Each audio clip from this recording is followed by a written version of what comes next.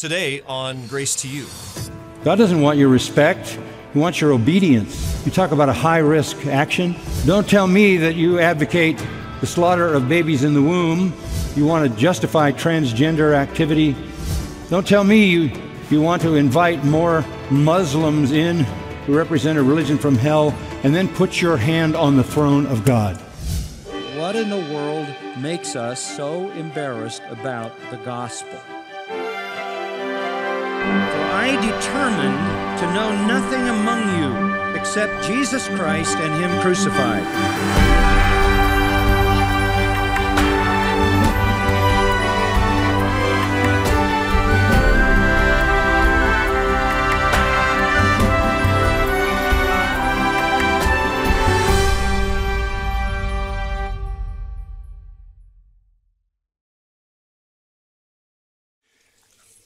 This morning, I'm going to challenge you a little bit.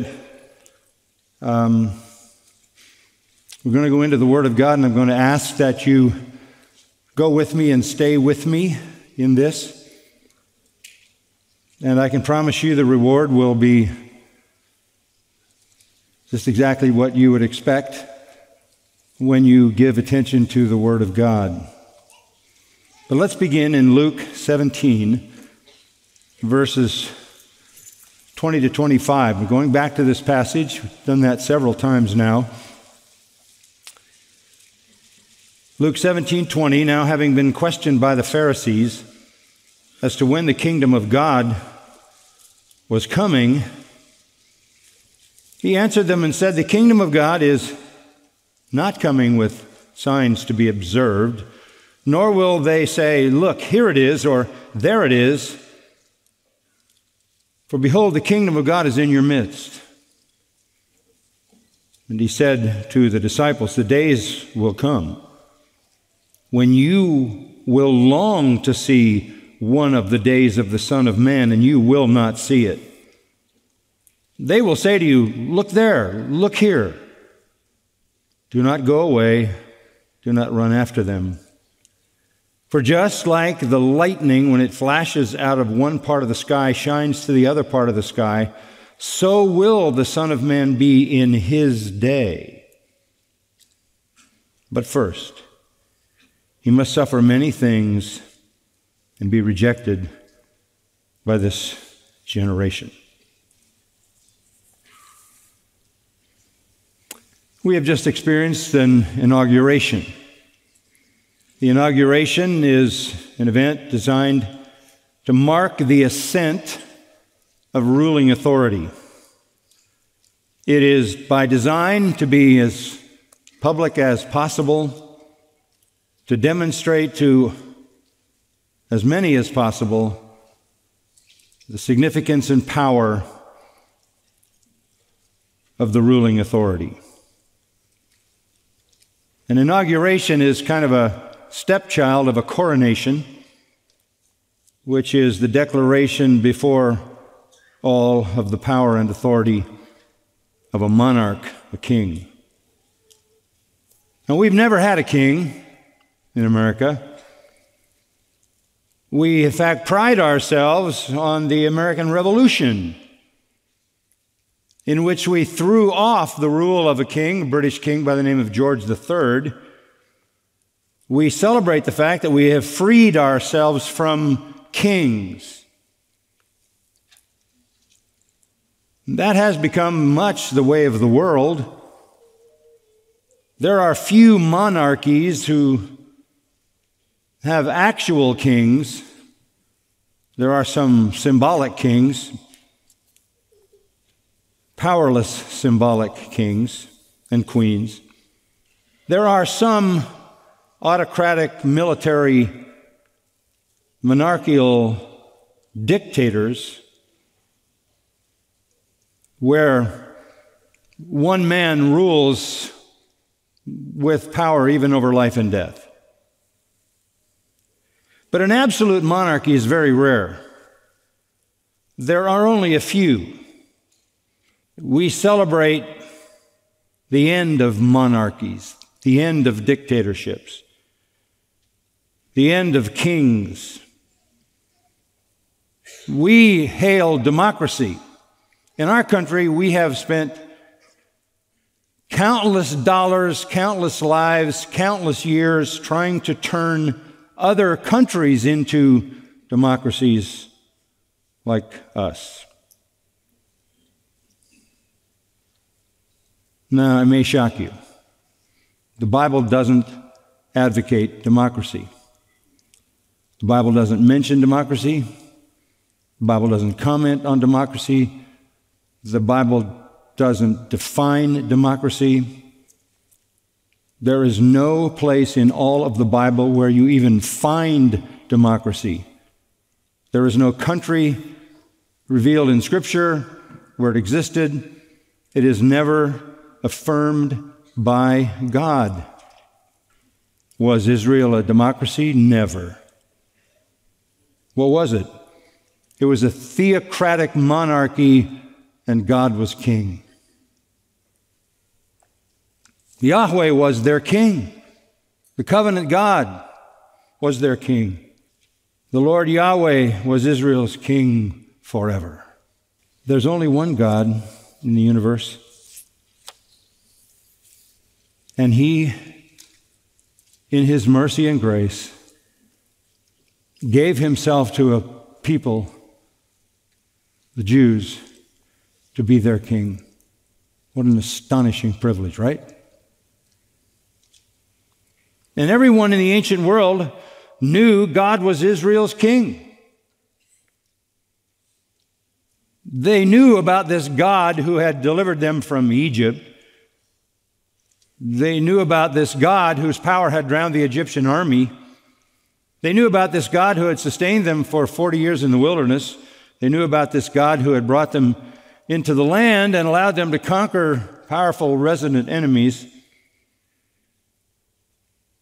And they knew that the people worshiped this God because when they came into the land, they came in with the tabernacle, right, a tent. Everywhere they went with the tent, they set up camp. All the tribes were around a little box called the Ark of the Covenant. And the Ark of the Covenant had cherubim. Because God dwells in the presence of the cherubim, that was the symbol of His throne. God is invisible, but God demonstrated His presence in a symbolic way in the ark. And they carried the ark everywhere they went, put it in the middle, and all the tribes focused in on the ark.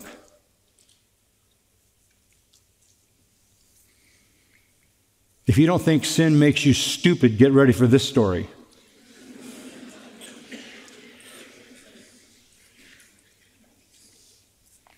Under attack from some Midianites, Israel decided they wanted a king. They wanted a king? You mean they wanted another king other than God, Yahweh, the God of the universe, the true king, judge, redeemer?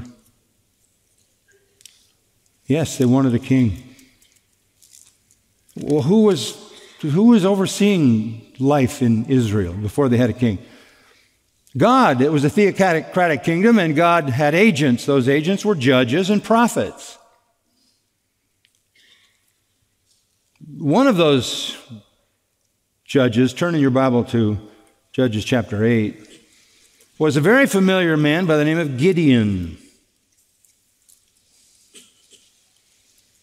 We don't have time for the entire story, but it's an incredible story of how God used Gideon. And it leads us into chapter 8, verse 22.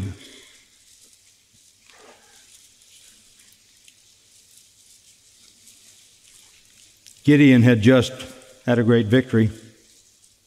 The men of Israel said to Gideon, "Rule over us, both you and your son, also your son's son, for you have delivered us from the hand of Midian." Let's start a family monarchy. You be our king. Gideon said to them, I will not rule over you, nor shall my son rule over you. Why? What's the next line? The Lord shall rule over you. You don't trade him in for me. That's insane.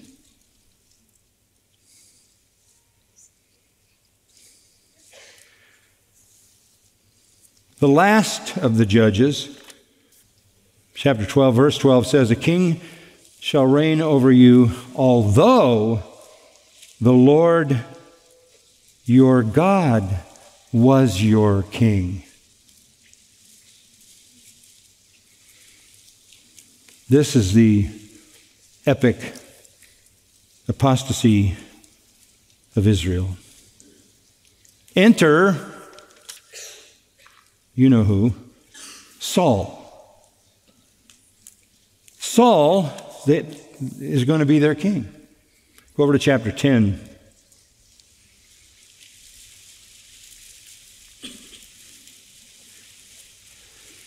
They've selected Saul. I won't go through all that story, but Samuel, verse 17 of chapter 10, calls the people together, Mizpah, and he said to the sons of Israel, thus says the Lord, the God of Israel, I brought Israel up from Egypt. I delivered you from the hand of the Egyptians, from the power of all the kingdoms that were oppressing you. But you have today rejected your God who delivers you from all your calamities and your distresses. Yet you have said, no, but set a king over us. Now therefore present yourselves before the Lord by your tribes and by your clans. Thus Samuel brought all the tribes of Israel near, and the tribe of Benjamin was taken by lot. By the way, any king in Israel was supposed to be from the tribe of Judah. Then he brought the tribe of Benjamin near by its families, and the Matrite family was taken, and Saul, the son of Kish, was found. Saul, why him? Well, we already know, because verse 23 says he was taller than anybody else. And more tall, dark, handsome, and cowardly. Verse 22 says, where's Saul? He's hiding in the baggage. Oh, great. We got a tall, dark, handsome guy in the baggage, hiding. By the way, what did he do? He looked for lost donkeys. That was his job. Unfortunately, he didn't do it very well, couldn't find them. He went from one end of the land to the other end of the land, couldn't find them, and somebody said, oh, they're already back home. Tall, dark, handsome, cowardly donkey finder. Sin makes you stupid, and it makes you make stupid choices about leadership. Who trades in the eternal God for a tall, dark, handsome, stupid donkey finder who wants to hide in the baggage? So why did God allow this? As a judgment. If you understand that, as a judgment. You want a king? I'll give you a king. I'll give you a king that will show you how foolish you are to turn from God. Saul is the anti-king. He's the illustration of the worst kind of ruler. That's God's whole point. Saul was a complete disaster.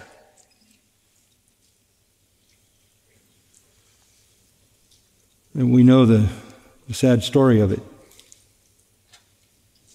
The post-mortem on Saul, just a few verses, chapter 15, verse 23. Rebellion is as the sin of divination. Insubordination is as iniquity and idolatry. Because you have rejected the word of the Lord, he has also rejected you from being king. Saul was such a disaster. The people rejected the Lord to get Saul, and then the Lord rejected Saul because Saul rejected him. Saul said to Samuel, I've sinned. I've indeed transgressed the command of the Lord in your words, because I feared the people and listened to your voice. There's the coward hiding in the baggage who fears the people, Tall, dark, handsome, empty-headed donkey finder. He was a total disaster. You don't hear this very often in the Bible. Verse 35 of chapter 15. The Lord regretted he had made Saul king over Israel.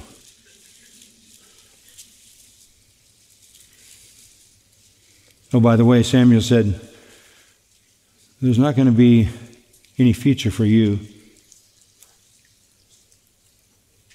You're done. The next king won't come from your family. Again, the wisdom from below is demonic, isn't it? Sin makes you stupid. The Lord was kind to them. The next king was who? David. And David was like Samuel. Twice it says, the Lord was with him. He was a man with a heart for God.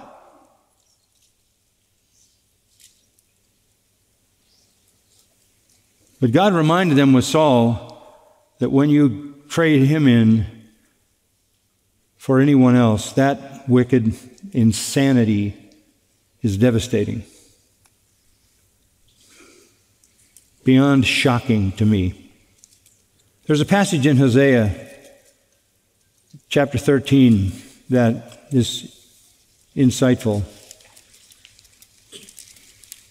As Hosea the prophet pronounces judgment on Israel or Ephraim, listen to this, 13th chapter of Hosea. When Ephraim spoke, there was trembling. He exalted himself in Israel, but through Baal he did wrong and died. And now they sin more and more and make for themselves molten images, idols skillfully made from their silver, all of them the work of craftsmen. They say of them, let the men who sacrifice kiss the calves. Therefore they will be like the morning cloud, like the dew which soon disappears, like chaff which is blown away from the threshing floor, and like smoke from a chimney. They're going to disappear. They're going to vaporize, God says. Since I have been the Lord your God, since the land of Egypt, and you were not to know any God except me, for there is no Savior besides me. I cared for you in the wilderness, in the land of drought. As they had their pasture, they became satisfied, and being satisfied, their heart became proud. Therefore they forgot me. As he blessed them in the land of milk and honey, they forgot him. So I will be like a lion to them. Like a leopard, I will lie in wait by the wayside. I will encounter them like a bear robbed of her cubs, and I will tear open their chests. There I will also devour them like a lioness, as a wild beast would tear them. He's promising them divine judgment. And it came at the hands of the Assyrians, who came in about 732 and took them all away, and they never returned. It is your destruction, O Israel, that you are against me, against your help. How does that happen? Where now is your king, that he may save you in all your cities, and your judges of whom you requested, give me a king and prince.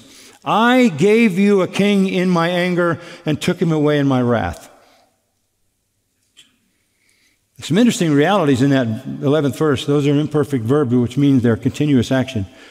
Literally, I kept giving you kings in my anger and kept taking away in my wrath. And what it's referring to is in the northern kingdom, God gave them 10 kings, all of them evil, wicked kings. He gave it as a judgment. He took them away as a judgment, gave them a worse one as a judgment, took them away. Action repeated again and again and again. The Lord said, you wanted a king, I gave you kings.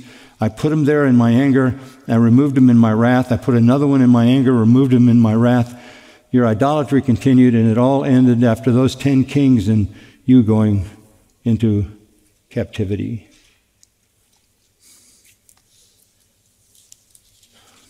So when you trade the true king for any other king, you have mocked God. Is there hope? Look at chapter 14 of Hosea. This is the heart of God. Through the prophet, he's crying, "Return, O Israel, to the Lord your God, for you've stumbled because of your iniquity. Take words with you and return to the Lord. Say to him, take away all iniquity and receive us graciously, that we may present the fruit of our lips. Assyria will not save us. We will not ride on horses, nor will we say again, our God, to the work of our hands. We won't worship idols we make. For in you the orphan finds mercy. Do that, and I will heal their apostasy. I'll love them freely, for my anger has turned away from them. I'll be like the dew to Israel, like the blossom on a lily. He'll take root like the cedars of Lebanon. His shoots will sprout, and his beauty will be like the olive tree, and his fragrance like the cedars of Lebanon. And those who live in his shadow will again raise grain, and they will blossom like the vine. His renown will be like the wine of Lebanon. O Ephraim, or Israel, what more have I to do with idols? It is I who answer and look after you. I am the luxuriant cypress. From me comes your fruit. Whoever is wise, let him understand these things. Whoever is discerning, let him know them. The ways of the Lord are right, and the righteous will walk in them, but transgressors will stumble in them. Who is your God? Who is your king? 200 years of warning before the captivity came.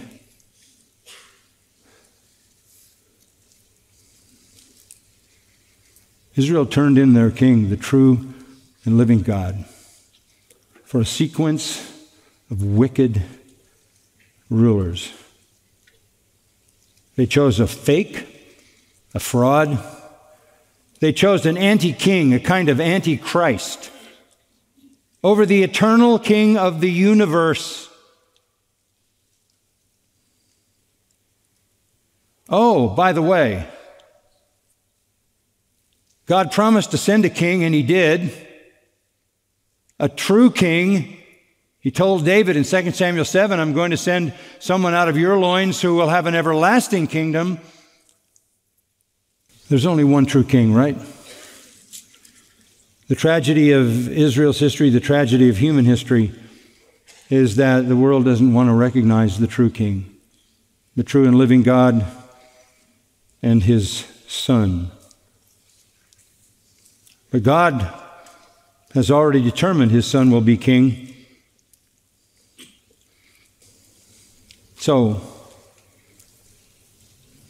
the story of Israel is a story of blasphemy, a story of abomination, a story of apostasy, a story of defection. Inconceivably a story of trading in the one true God for the anti-king, the wicked king, the foolish king, Saul, trading in the Lord Jesus Christ, ultimately, for the Antichrist fool named Caesar.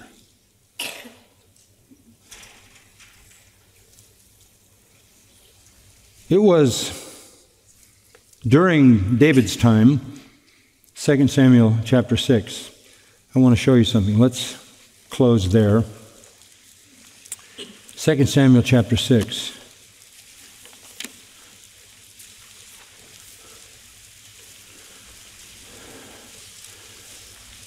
So they finally want to bring the ark back. There was a prescription for how the ark was to be moved. It had rings, and you put up a long pole so that no one ever touched the ark. No one touched the ark. Took long poles, put them through the rings, carried it that way. They didn't do that. It says they wanted to move the ark.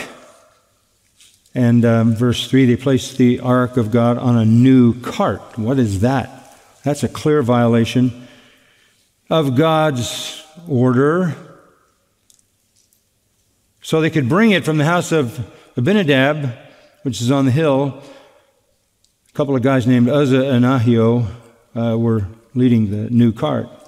So they brought it with the ark of God from the house of Abinadab, which was on the hill, and Ahio was walking ahead of the ark. Meanwhile, David and all his house of Israel were celebrating before the Lord with all kinds of instruments made of fir wood and with harps lyres, tambourines, castanets, cymbals. This is like a coronation now. God's coming back. They're going to re-enthrone God in the place where he belongs. Verse 6, when they came to the threshing floor of Nacon, Uzzah reached out toward the ark of God, took hold of it, for the oxen nearly upset it. Started to topple off the ark, so Uzzah reached out to steady it. Look at verse 7. The anger of the Lord burned against Uzzah, and God struck him down there for his irreverence, and he died by the ark of God. Let me say something. You better be careful when you put your hand on God. I thought of that in that inauguration. You can say whatever you want to say, but when you touch the ark, when you place your hand on the throne of God, because God is enthroned in his word, and you place your hand on the word of God and pledge to do the very things that blaspheme his name. You talk about a high-risk action.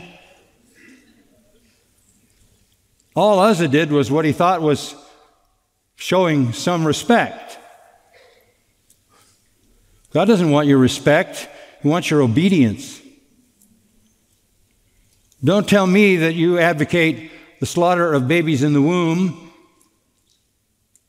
Don't tell me you want to destroy masculinity, femininity, marriage. Don't tell me you want to fill the world with LGBTQ people in leadership. You want to justify transgender activity. Don't tell me you want to invite more Muslims in who represent a religion from hell, and then put your hand on the throne of God. You can make any pledge you want. Don't mock God.